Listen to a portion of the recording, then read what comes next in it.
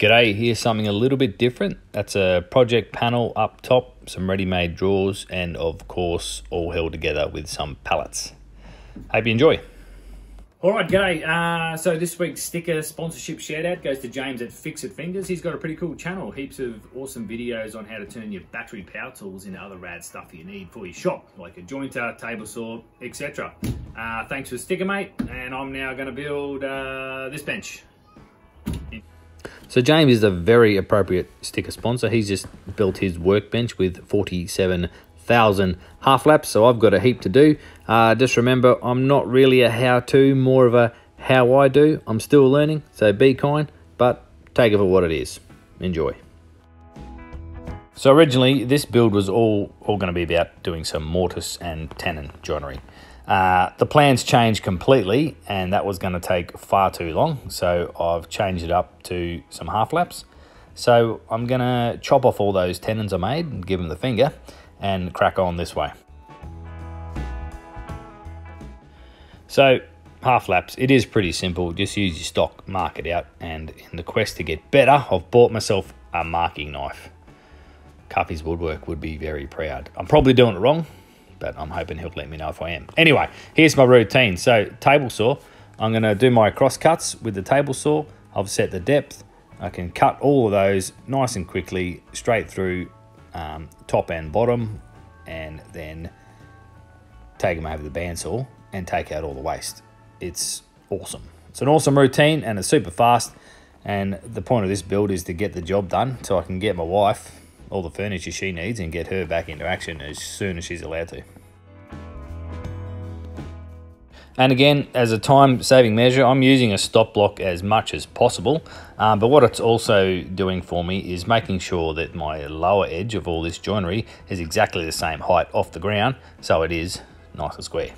So for the half laps where I can't use the bandsaw, I've cut both my cross cuts, and then I'll take it over the bench. I'll grab the hammer and chisel, and then I'll realise that's a shit idea, throw the mallet, then take it back over the table saw, run it through 1,000 times to remove the waste, and then just use the chisel to clean out the joint. And that's about my mallet and chisel skills right there.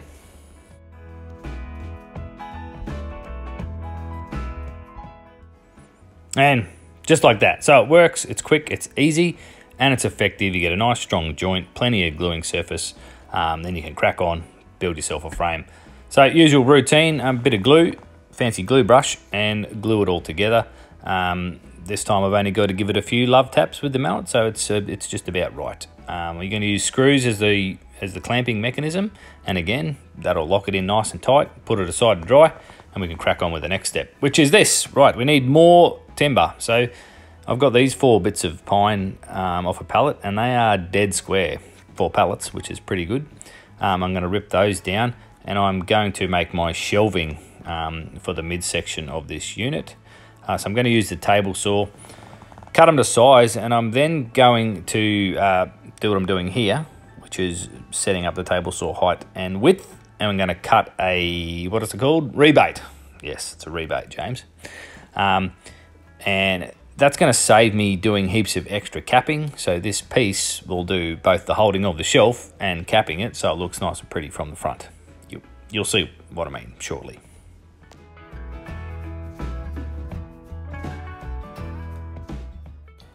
So I've had a few cracks at doing this technique, but never been able to get the table saw perfect, so it doesn't leave this little strip in the joint. But it's just a quick clean out with the chisel, a few love taps, and a bit of a rub of sandpaper, and it's a beautiful piece of timber, ready to roll. And with the leftover 2 stretchers, those nice square bits of pine, I'm going to rip those down, and they are going to form all my slats for these 2 shelves. They'll all be the same width, which is perfect, less sanding, and they'll have some nice gluing surfaces, so it all goes together nicely. Alrighty, trim router. I am in love with this thing. So what I'm doing here is cutting a very small rebate. So lesson learned from the big ass bench is when I start to wrap around these ready-made drawers, the drawers actually hit. So I'm just taking away a little bit off each side. So when they go up against the drawers like this, the drawers open and shut nicely, like that. Perfect. Lesson learned. Okay, so the drawers, these are the ready-made things. Again, I'm just going to screw them to the framework that I'm making. So this thing is going to get held in all sorts of other ways, but this is a quick and easy way to dodge making drawers, and that's what I do, dodge drawers, because I'm not a fan at all. Alrighty, back to my shelving trimming. Again, got the marking knife there, getting very professional. Okay, I'm going to remove a couple of little pieces of timber so that this trimming slots into the vertical pieces. Now, this is all looking good in my brain at this point in time, so loving it, getting me woodworking on. Doesn't always go to plan, especially when you make it up as you go and you think you're all over it. Unfortunately, I wasn't, so a la the next clip. All right, so today's lesson, or today's balls up. So I've cut these out to slot in here. Shelving then goes across the back. So attempt one, I chopped out the wrong piece. Hello, dickhead. But I'm gonna have to salvage these to use on the bottom, which is gonna be slightly different. Bad luck. All right. Right, moving on. I'm throwing a bit of cladding inside, which matches the walls of this place, and it's pretty cool stuff. Didn't get any good footage. All I did was screw it in. Righto. Okay, I've got to cut a heap of repeatable cuts for this shelf. So this is a little quick tip. Line the front piece up with the tip of your blade and slide all the other bits in behind the blade. You need a sliding miter saw, obviously. Square it off, cut it, boom, done. Then we can glue it into position, just like this. Alrighty, so going to glue the slats in. So just glue, no screws. The glue is as strong as 10 strong things. So check square as you go, because you may just knock it out of square.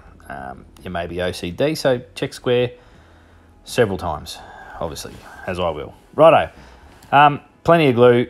This thing is not going to move. I'm very confident in that check square. Again, righto, dribbling shit. Moving on. Okay, I'm going to clamp it all down now. I'm going to throw in some grease-proof paper. Okay, just a little bit of squeeze out would actually have me gluing those two bits together, and it's going to tear out when you try and separate them. Okay, so here's something new for me. I bought a piece of this project panel from Bunnings. It's not big enough, so I'm going to rip it down, glue it back together so I can make it longer and wider. And I'm also going to put a nice edge on it just to make it look thicker. Too easy. All right, I've got the trim router out again. So I had several iterations of this, a few test pieces to get it right. Once you got the routine down pat, it's pretty cool. And there's a rare sighting of my lucky legs. Lucky they don't snap off and go up my ass, but I do have a massive melon, so it all counters out. It's all good. Righto, back to the trim router.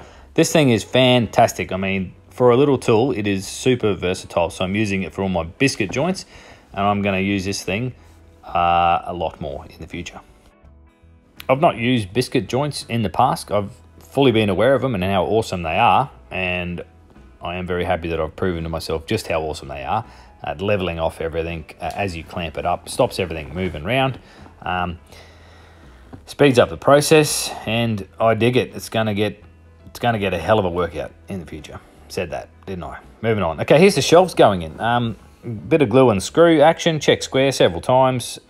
Don't want these to be out of whack. I'm just going to clamp it at the bottom. There's just some screws in from the underside, so that's going to be more than enough again to hold this shelf up. It's only going to be holding towels, but still, I don't want it to break. Okay, I've got a little bit more of this cladding. I'm just going to do up some false kickboards here because those ready-made drawers, they're not very high, so that's done the job nicely as well. Okay, back onto the trim router again, doing the rest of the biscuits. I gave the dust collector the flick. So, good idea, but they've got this screw right through the middle of the chute. So you can pull the dust thing apart to get the dust out, but it's actually the screw that stops all the chips and it clogs up. So that was a bit dodgy. Anyway, clamp all this bastard together and ready for the next step.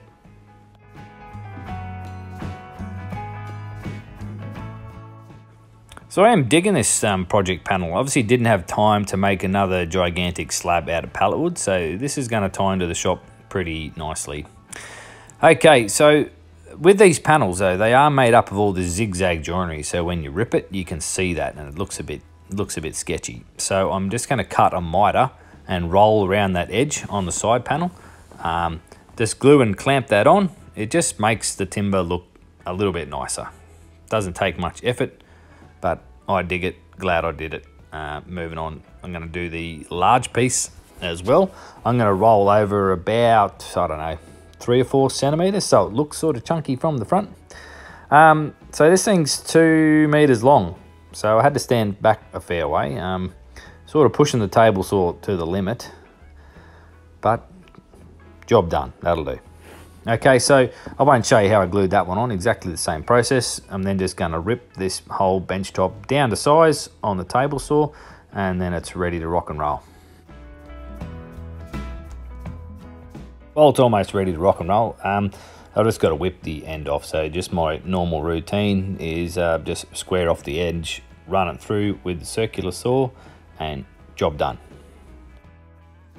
Okay, I gave it all a bit of a light sand. I'm now applying a stain and varnish, thinned down with Terps. You don't really need the stain, but this was more just to tie it in with the rest of the furniture in the shop, just to give it that little bit of extra dark tone. But it's worked out pretty nicely. Okay, so this is it. You can see that, just see that edge rolled over, so it looks like a chunky piece of timber.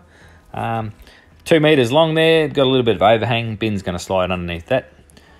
So it's a pretty particular piece of furniture, but at the end of the day, it's just a bench or a buffet or whatever you want to call it. But it's done. I like it. So does the wife. Okay, thank you very much for watching along. Please do subscribe if you haven't already. Thanks to everyone that has. It's been real good fun. And join in on the comments. That's pretty cool too. My name's Mark. See you next time.